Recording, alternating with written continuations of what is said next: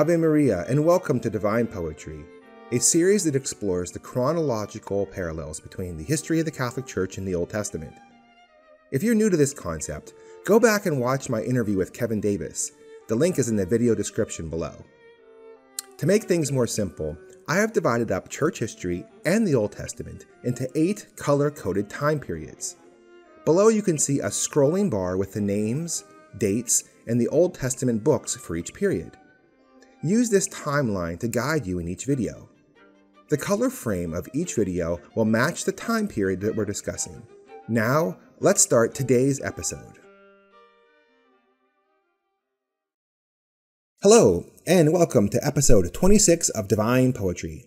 Today's episode, I'll talk about the 2 witnesses, and this is part of an ongoing series of prior videos where we have been discussing the book of the Apocalypse, the book of Daniel, biblical prophecy, and how all of that can be viewed in a unique, or a special way, one might say, through the parallels that exist between the history of the Catholic Church and the Old Testament.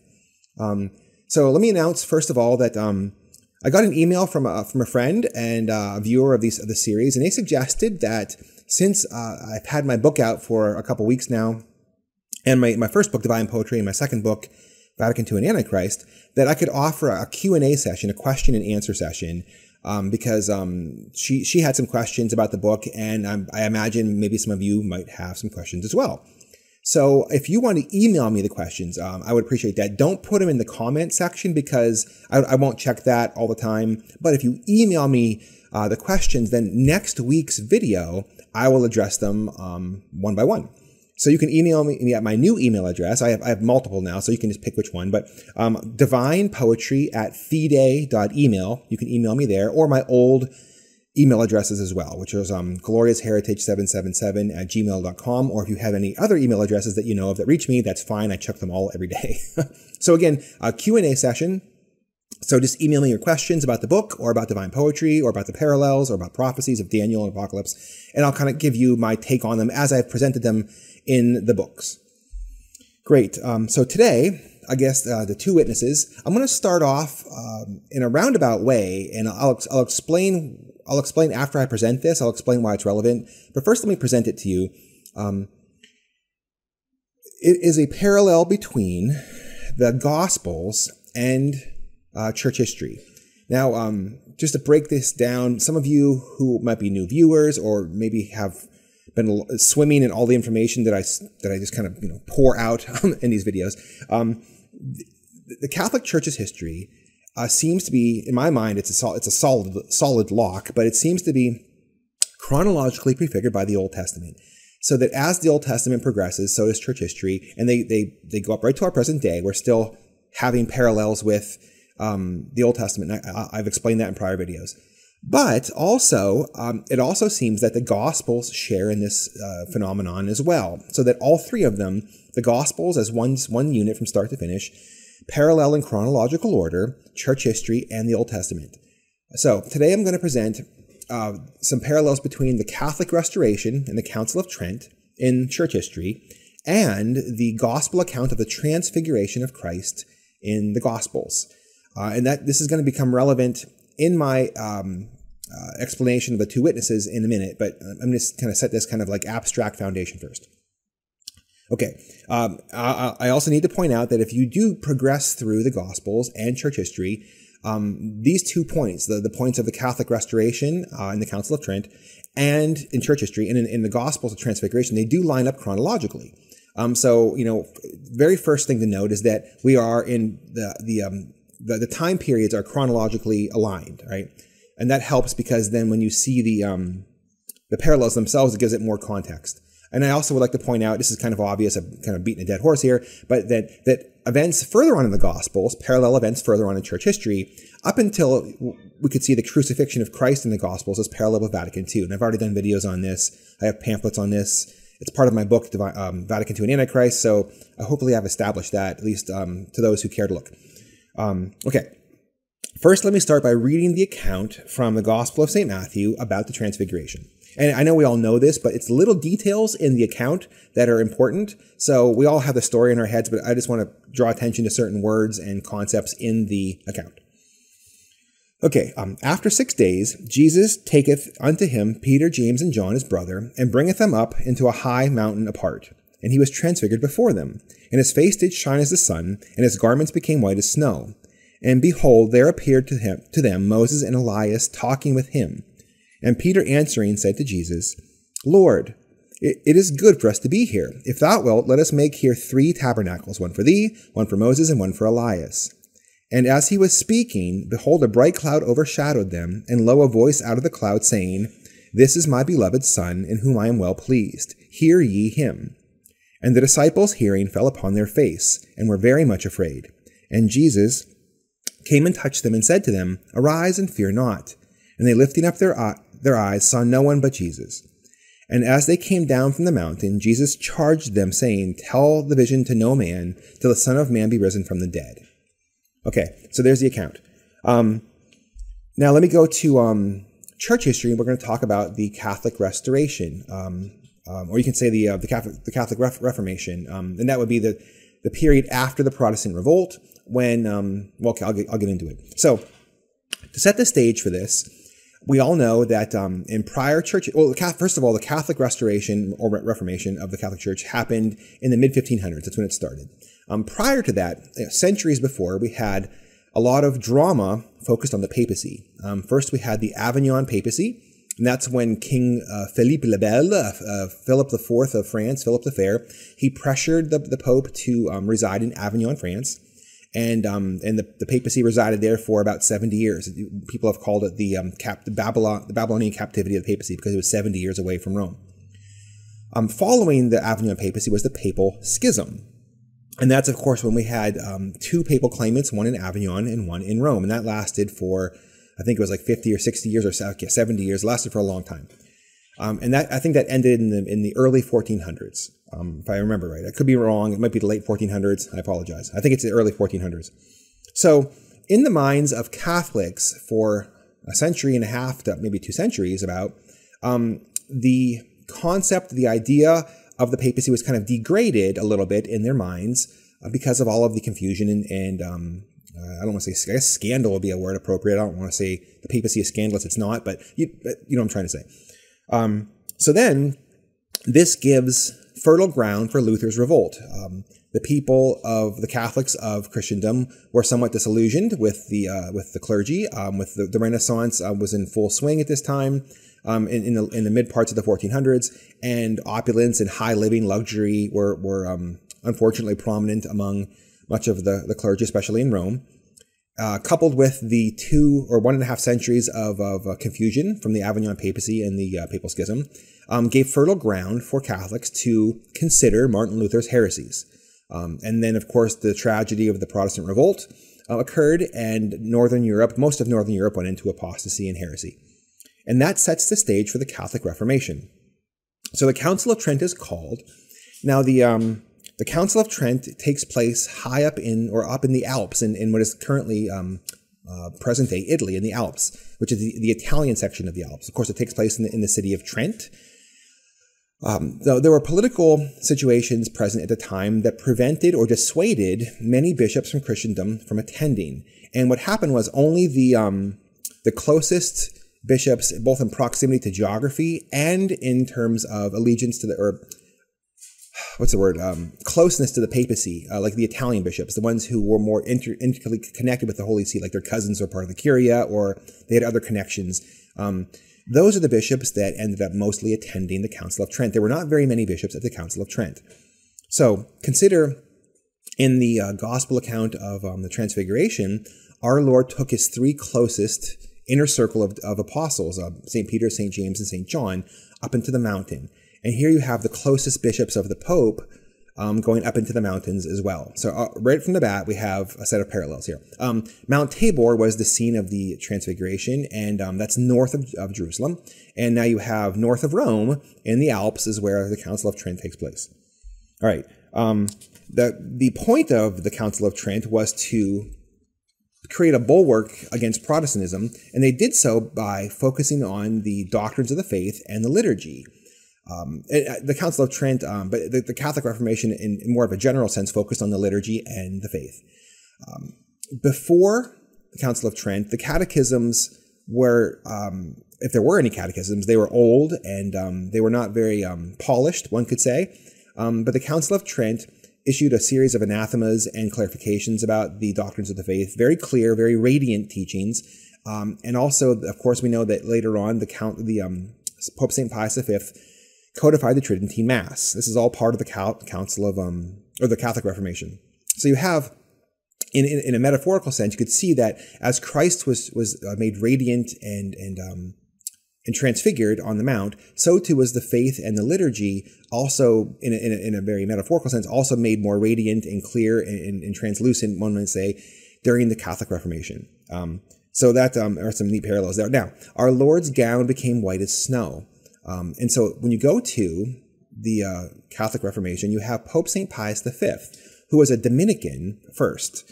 And he was very, he loved his Dominican habit, and he loved his Dominican identity, and he brought that into the papacy. So the Dominicans, of course, wear a white garment, and then they put a black one over top of that. So Pope St. Pius V is credited with starting the tradition of popes wearing all white. Now, they don't wear white all the time, but the iconic idea of, you can see pictures of Pope Pius XI and XII, Pope St. Pius X, they have photographs where they're all in white. Not all the time, but sometimes. That, I've read, is credited back to Pope St. Pius V, whose garments are made all white. So here you have our Lord's garments made white as snow, and this is the time in church history when the papal garments are also made white as snow, which is so cool. Now, St. Peter says in the accounts of the Transfiguration that he wants to build tabernacles there, so that our Lord and Elias and Moses can dwell there. A tabernacle or a tent is meant for a dwelling place. It's meant to keep, it's said many times that God's going to dwell with his people, right? So he dwells in the temple. The idea would be that he's close to his people and they can see his dwelling place, and it comforts them. They know that God is right there. So St. Peter, in a way, was saying, I want this moment to continue. I want the dwelling of the prophets and our Lord to remain here. Now, in church history, I didn't know this, but I assume it's correct. I was reading it that the idea or the placement of the tabernacle on the Catholic altar, which is now a universal thing in a true Catholic church, the tabernacle is front and center, and we have God dwelling with us. We can see it. It's right there, center stage. Stage is the wrong center of our vision. That started as a universal idea and mandated concept. It started after Luther and during the Catholic Reformation. It started in Italy first, and then it spread throughout the universal church. Now, before that, there was no universal way where the tabernacle had to be located. I've heard that in some Nordic countries, they had a tower, some kind of like stone tower, and the tabernacle was reserved on top of that as a safety precaution, but also probably as a form of tradition after a while. And in similar churches, I'm not saying the tabernacles were off in no man's land like Novus Ordo did, but they weren't front and center on a Catholic altar until the Catholic Reformation. So here you have St. Peter wanting to build tabernacles, and then you have the tabernacle being moved, prominently placed on altars in the Catholic Reformation. Okay, now here's the point. Here's the parallels that I want to stress and dwell upon is Moses and Elias. So as we know that Moses and Elias both appeared with our Lord, and they were talking together, and they were also radiant and shining, I guess you could say. I assume. I don't remember if the text specifically said that. But during church history in the Catholic Reformation, we have these two concepts that I just mentioned that are also made radiant, and that's again the faith and the liturgy. And I want to hold on to that idea because we're going to come back to that in a minute when we talk about the two witnesses. Okay, so I just want to keep that in place because it just shows what I want to show is continuity of concept between the two witnesses and the concepts of faith and liturgy. Now, I'm going to read now from the Catholic Haydock Bible commentary about Apocalypse 11, which is the text of the two witnesses. And what I want to establish here is that even though it's widely accepted that the two witnesses will actually be Elias and Enoch, or Enoch and Elias, I want to show that some of the saints did not necessarily think so. All right, so I'm just going to read that. Again, this is from the Catholic Haydock Bible commentary. This opinion, at least to Elias, is grounded on those words of the prophet Malachi, or Malachias, Behold, I will send you Elias the prophet before the coming of the great and dreadful day of the Lord. And also in the words of our Savior, Christ, where he tells his disciples, Elias indeed shall come and restore all things. But I cannot say that the consent of the fathers is so unanimous as to Enoch. For we find St. Hilary that some thought, for we find by St. Hilary that some thought Jeremiah would come with Elias, and he himself thought that with Elias should come Moses. So the idea here is that a lot of the church fathers thought that Elias was going to be one of the two witnesses, but the other one could be Moses or could be Jeremiah or maybe one of the other prophets. But it's Moses, which is interesting because here you have the Moses-Elias combo as the two witnesses, but that's who appeared with our Lord on Mount Tabor, Moses and Elias. All right.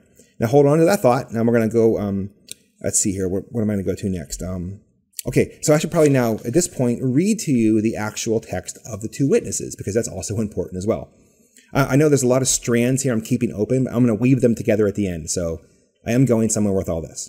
All right. And I will give unto my two witnesses, and they shall prophesy for 1,260 days, clothed in sackcloth. They are the two olive trees and the two candlesticks, that stand before the Lord of the earth. And if any man will hurt them, fire shall come out of their mouths, and shall devour their enemies. If any man will hurt them, in this manner must he be slain. They have power to shut heaven, that is, rain not in the days of their prophecy. And they have power over waters to turn them into blood, and to strike the earth with all plagues as often as they will. And when they shall have finished their testimony, the beast that ascendeth out of the abyss shall make war against them, and shall overcome them, and kill them. And their bodies shall lie in the streets of the great city, which is called spiritually Sodom and Egypt, where the Lord also was crucified.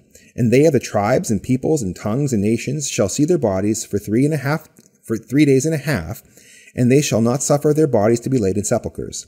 And they that dwell upon the earth shall rejoice over them, and make merry, and shall send gifts one to another, because these two prophets tormented them that dwelt upon the earth. And after 3 days and a half, the spirit of life from God entered into them, and they stood upon their feet, and great fear fell upon them that saw them.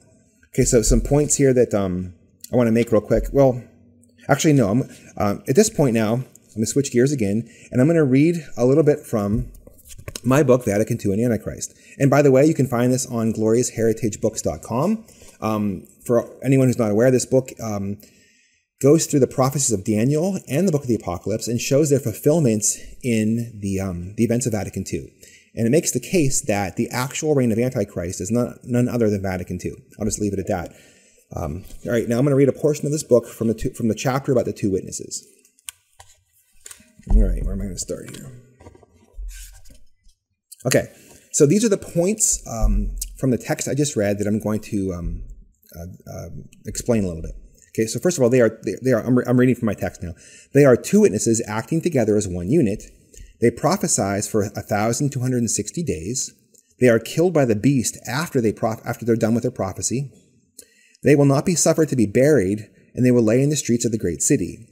They that dwell upon the earth rejoice at their death, giving gifts to each other.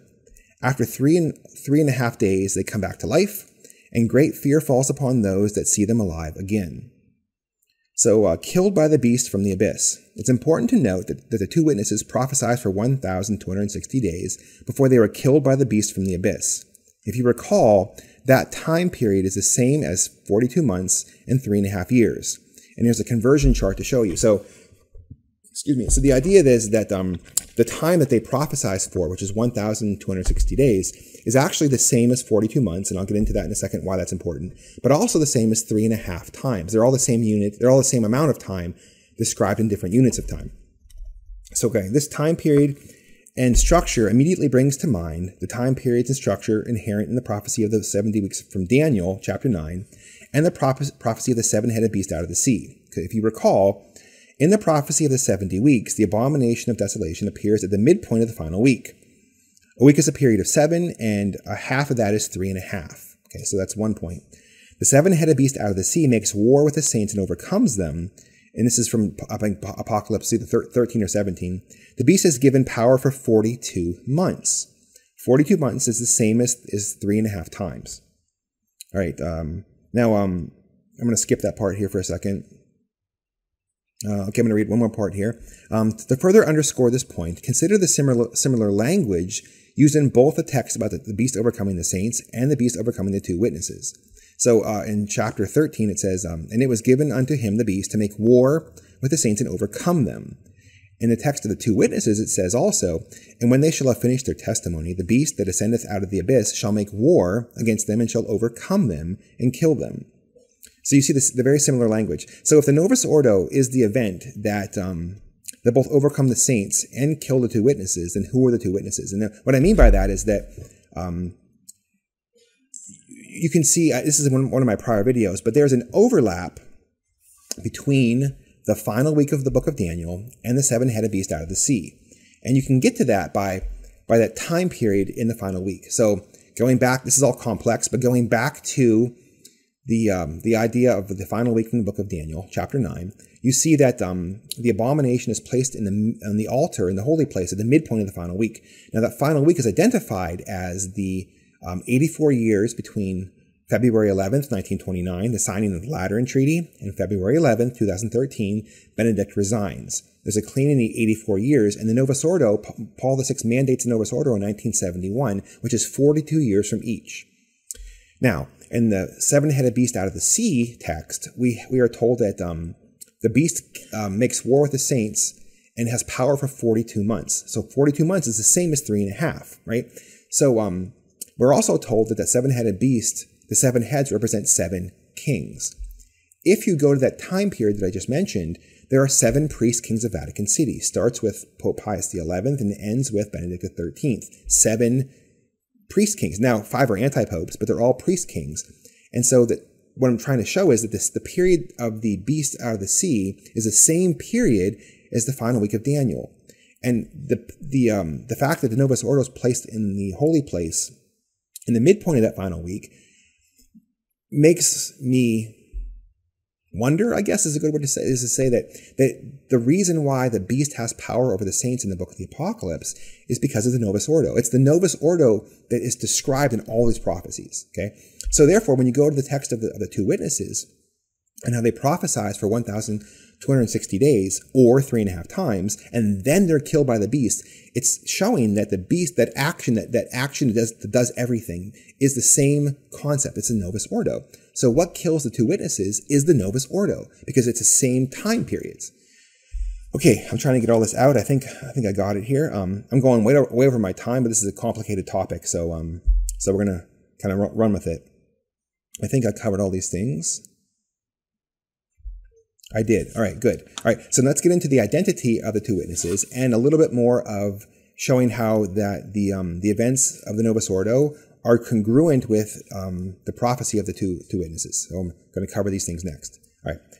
First, I'm going to establish the idea that even though it's widely accepted that Enoch and Elias are going to come again, that wasn't it wasn't universally believed. It was just it was a popular belief. Most commentaries and saints believe that, but not universally. So let me read here from the Fundamentals of Catholic Dogma, which is a very quoted traditional Catholic source of doctrine and dogma, from Ludwig von Ott. And he indicates that Elias will not come literally before the end of the world. He states this. He states that Jesus does not speak of a future coming of Elias before the general judgment, not even in the Gospel of St. Matthew, chapter 17.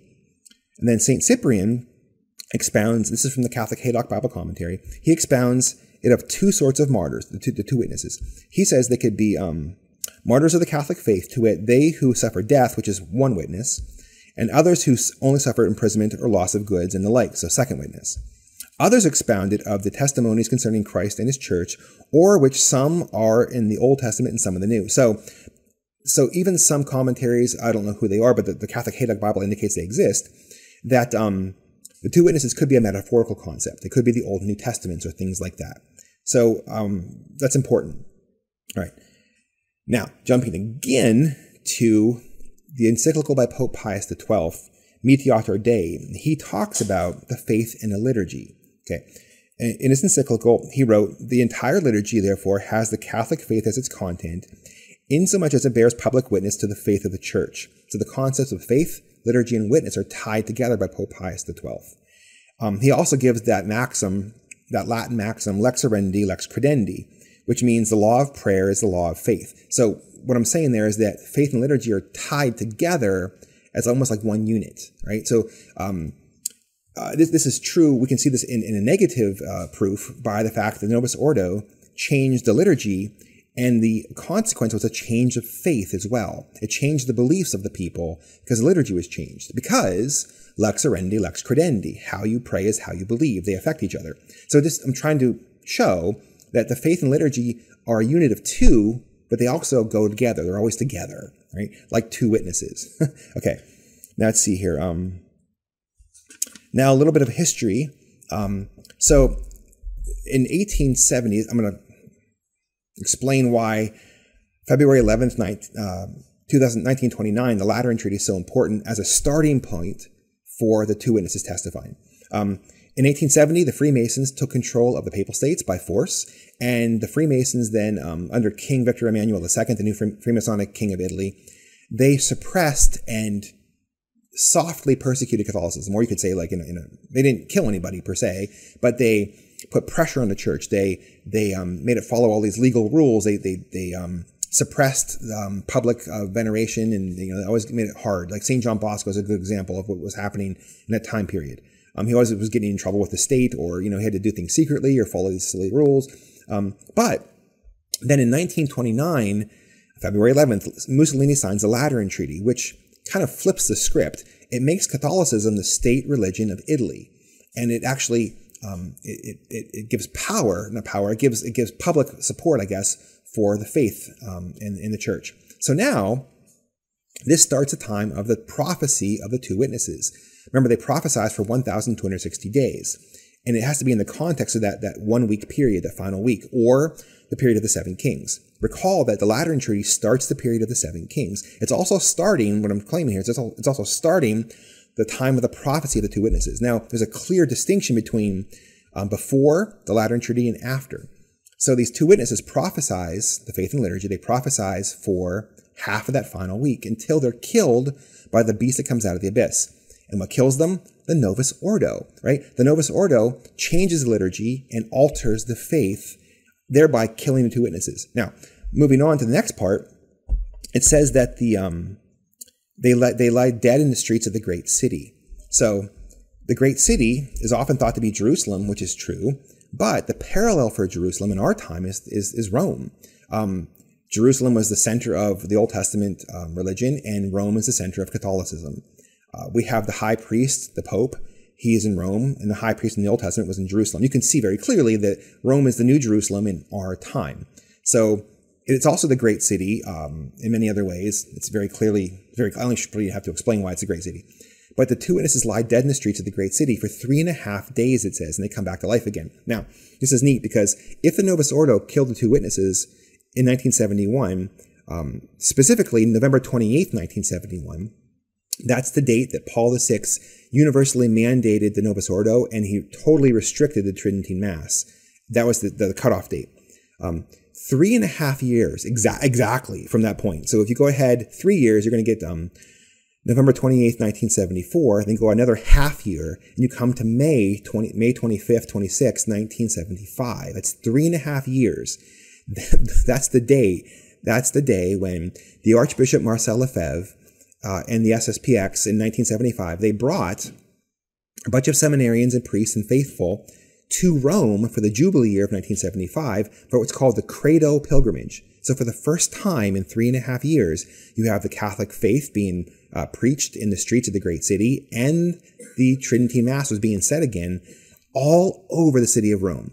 Because there was, I think, I read it, I'll link in somewhere, I'll link that over 100 masses were sung by his priests during that two-day period in all the basilicas of Rome. So St. Paul outside the wall, St. Lawrence Basilica, St. Peter's probably not, but maybe, I don't think so. But all the Basilica of Maxentius and all kinds of minor churches all over the place.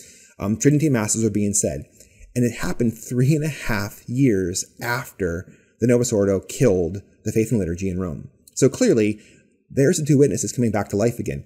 It says also that the people of the earth, or the men of the earth, or the kings of the earth, they were happy, they rejoiced over the death of the two witnesses. And that's what we saw. We saw the modernists were so happy they finally killed the Mass and the faith. So they thought.